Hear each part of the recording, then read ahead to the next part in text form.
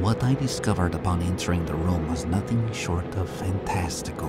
The 3 small dragons that I had painted by request onto the daughter's wall had somehow leapt 3-dimensionally from the wall and were spraying fire from their small but mighty mouths. A handful of staff and a knight ducking from the fire attempted in futility to strike the dragons. In the corner on the other side of the bed, I saw the daughter in sheer nightgown in utter terror screaming. I knew then the dragons would not hurt her. They were guarding her, much like I had painted above her bed, but she did not know that.